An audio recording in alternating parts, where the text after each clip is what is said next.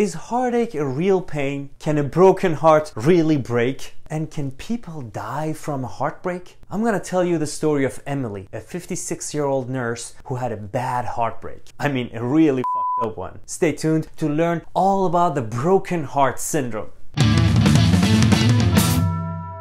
Hello people, welcome back to Chatterdocs. I'm Dr. Tor and I'm an internal medicine physician. In this channel, we believe that learning about health does not have to be boring. So if you're new here, please consider subscribing to the channel and turning on the notification so you won't miss anything. The chest pain began during a gathering with her friends a few days after her traumatic divorce. They got together to help Emily cope with the situation. Well, evidently, it wasn't working as she was having chest pressure and heavy breathing. Indigestion, she thought. She tried to walk it off until a reminder came in the form of a slamming pain that shot up her chest and into her neck. She tried some Tums with no luck. Emily stayed in the party, occasionally breathing heavily with a tugging sensation in her heart. When the symptoms slowed, she thought that the worst had passed, so she kept listening to her friends.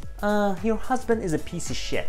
He should go fuck himself for the rest of his life. Just regular post-breakup stuff that everyone knows is not gonna help at all. She pretended to be feeling better, but deep inside, she was in a very intense shut the fuck up everyone mood. After she finished her brunch, she ditched her friend and didn't say a word about her chest pain. She finally decided to drive to the hospital, wondering how every other mental pain can be ignored when you're having a physical one. As she was walking to the ER, the pain grew unbearable. In the emergency room, her EKG showed evidence of a heart attack. Her blood troponin was sky high, which further confirmed the diagnosis. Troponin is an enzyme inside the heart muscle that spills into the blood during a heart attack, and it's very specific for diagnosing this condition. She was rushed into the catheterization lab where she underwent cardiac angiography. That's when an interventional cardiologist inserts catheters in the blood vessels and then finds and opens up the blockages. But surprisingly, they didn't find any blockage in her heart vessels. Further imaging, including an echocardiogram, which is the ultrasound of the heart, found that she had heartbroken syndrome. Now, what is broken heart syndrome? Despite a name that conveys cartoon images or something that you may see in a 15-year-old Facebook post, broken heart syndrome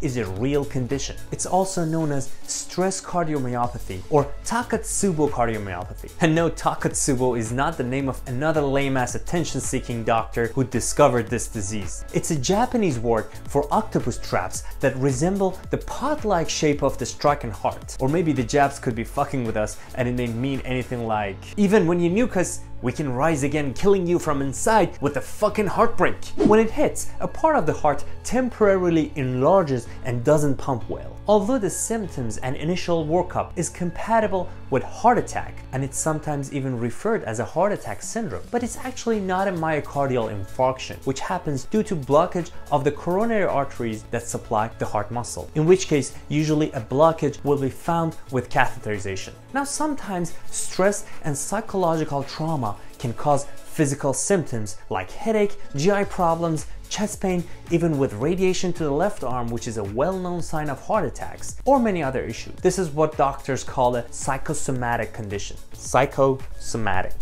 Get it? Meaning that the origin of the symptoms is psychological. They're usually benign and can be controlled by treating the underlying psychological issue. But this broken heart syndrome is no psychosomatic shit, my friend. It's much more serious. If you're having chest pain after some major stress, the arrow to your heart could actually break it. What are the symptoms? As I said, the most common symptoms of this syndrome is chest pain and shortness of breath. It can strike someone with no history of heart disease like Emily. Women, and mostly postmenopausal women, are much more likely than men to experience this condition. The trigger could be stress caused by physical illnesses such as severe infection, pheochromocytoma, a condition of tumoral overproducing the fight and flight hormones like adrenaline, or severe emotional stress like the death of a loved one or divorce. But it's not always stress that's causing this condition. Sometimes shockingly good news such as winning the lottery or even divorce can cause this problem. Or if you're having a shitty run of luck, you can have it with no previous triggers.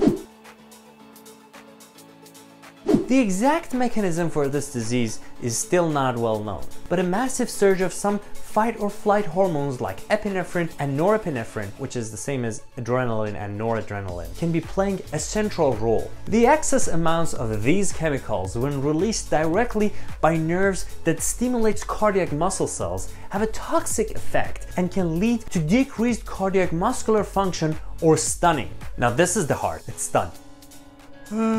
Furthermore, this epinephrine surge triggers the arteries to tighten, which raises the blood pressure and places even more stress on the heart. It may also lead to spasm of the coronary arteries that supply blood to the heart muscle. This impairs the arteries from delivering adequate oxygen to the heart muscle. Together, these events can lead to congestive heart failure, which is failing pump function of the heart and lower blood output with each beat. Like if this is a normal heart, boom, boom, boom. Everybody put your hands in the air. Boom, boom. A diseased heart will be like, pwah, pwah. Yeah, not the best way of describing it, but I mean, how did we treat Emily?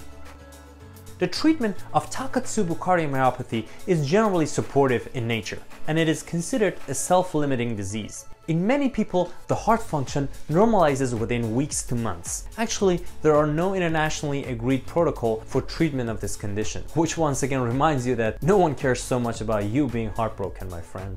Emily's lifestyle has changed a little since her experience with the broken heart syndrome. First of all, she decided not to listen to her friend Jackie's remedies, which contained a lot of alcohol and cocaine. Secondly, daily exercise is part of Emily's prescription for healthy living, and she's excited to take part in the American Heart Association's Heart Walk. Well, actually she's not. I just made it up. But I hope she's doing some shit like that. And third, she's keeping a closer watch on her own stress level. Every day she tries to retreat herself to a quiet place during the day to decompress. She practices mindfulness and meditation to continue her quest to develop inner peace. Stay flexible to what changes life brings to you. Also, take the time to enjoy your life. Enjoy your friends, family, pets, nature. It's really the simple things that matter most. Manage your stress however you want because it is a silent killer.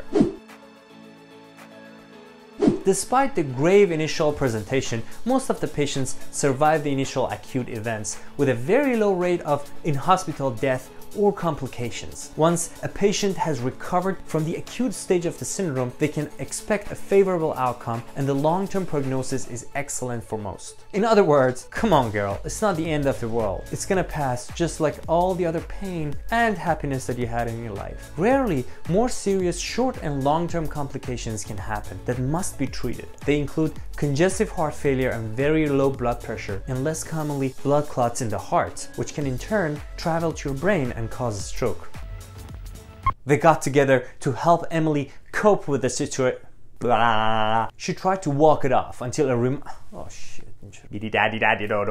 Thank you so much for watching. If you like this video, please don't forget to hit the like button below and also share this with your loved ones. Also, don't forget to subscribe and watch my other videos here and here. Dr. Tor out.